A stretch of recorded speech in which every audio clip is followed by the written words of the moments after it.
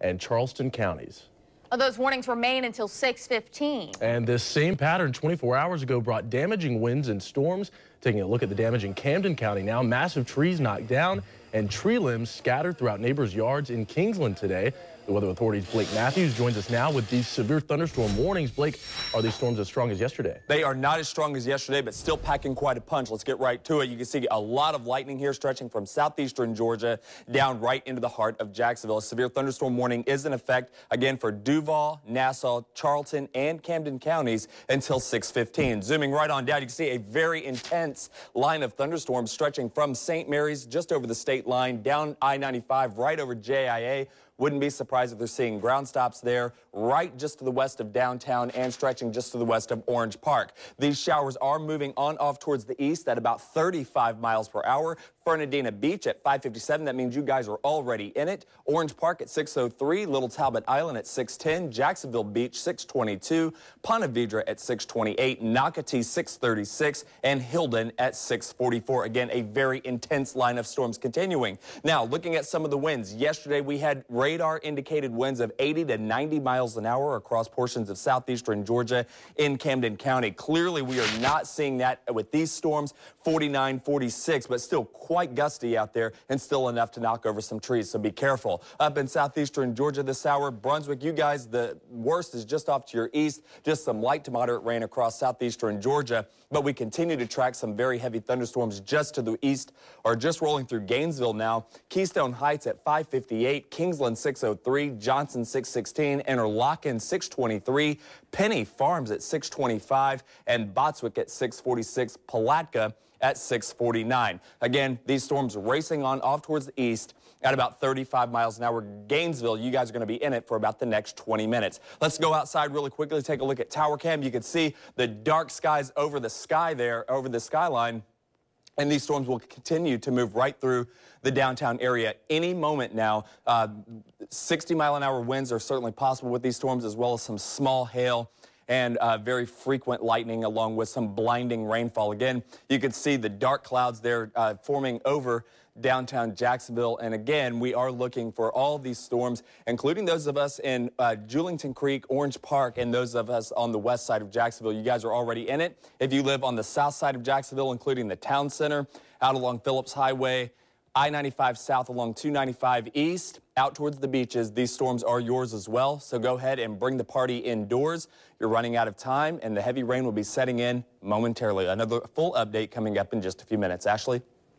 Residents in Camden County are back out today cleaning up a trail of destruction from yesterday's severe storms.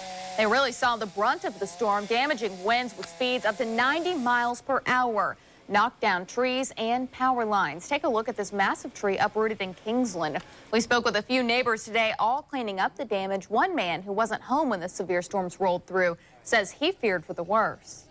My wife sent me a text, said, hey, there's a tree on top of our house, and I'm thinking the worst. I'm thinking one of the bigger trees that's right here, and I got home, and the tree that belongs to my neighbor was laying on top of our house. Luckily, the little one right there caught most of the brunt of it, so there was no damage done to the house. Well, Grande says that his neighbors were fortunate as well. The trees missed their homes instead of falling on the ground. Thankful there were no loss of lives. We continue to follow that breaking news alert on the city's west side, where police have confirmed an officer-involved shooting. Police say the suspect is dead and the officer was not harmed. They've also confirmed that same property was operating as an active meth lab on Old Plank Road. Channel 4's Ashley Harding was briefed by police just minutes ago. She's joining us by phone. Ashley, what have you learned? Well, Ethan, first of all, I need to clarify that Chief Tom Hackney just told us in the news briefing, despite what was originally thought and reported by officers here at the scene, this was not an active meth lab, but that is something we are still waiting to learn more about, because there will be a follow-up news conference tomorrow at 1 o'clock. But again, this happened around 11:50 this morning, just before noon, at this home on Old Plank Road. And Chief Tom Hackney says this began as a domestic violence situation involving a husband and his wife.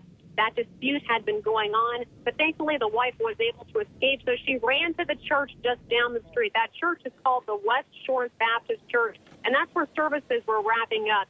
Chief Hackney says police units arrived, including canines and the SWAT team. and one canine officer was in the back of that trailer where that man was, and others were in the front. Shots could be heard coming from inside that home. Now, they're not yet identifying the suspect, but at one point they say he raised his firearm and fired it at one of the officers, hitting an area just above his head.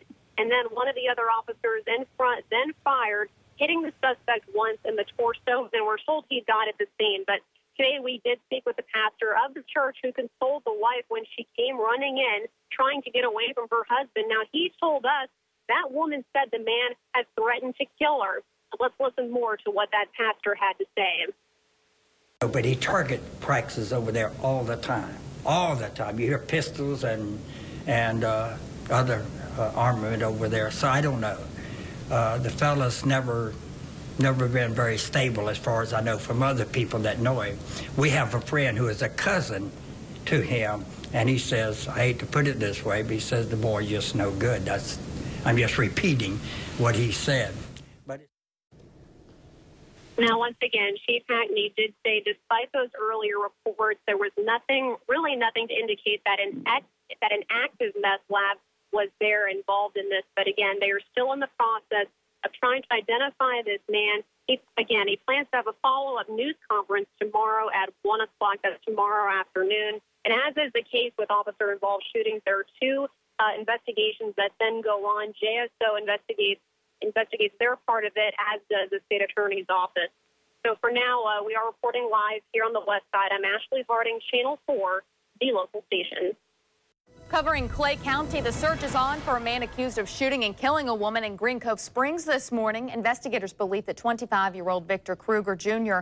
shot 55-year-old Ernestine Hines around 4 a.m. Hines was rushed to the hospital where she died. Police say that after the shooting, the suspect took off running through a wooded area. Kruger is described as 6 feet tall, around 175 pounds, wearing black shorts, a dark shirt, and high-top sneakers. He's considered armed and dangerous. If you have any information on where he might be, call Green Cove Springs Police. That phone number, 904-297-7305. In Jacksonville, police are investigating a shooting at a Northside motel that sent 2 people to the hospital. JSO says shots were fired just after 5:30 this morning at Knights Inn on Harts Road. That's just off of I-95 near Dunn Avenue. One person is in critical condition. The other has life-threatening injuries. Police say that the shooting happened just after a dispute in an apparent robbery. There's no word on what started that dispute, and it's unclear if police are still searching for any suspects. Investigators are looking at evidence and surveillance video. Well, many people are apologizing after the Ashley Madison information dump, but not State Attorney Jeff Ashton. What he has to say about it after the break. Plus, Jimmy Carter returns to Georgia to teach Sunday school right after announcing he has cancer. What he says and his reaction from the congregation after the break. Comfort meets style. Introducing Flex by Joseph Abboud.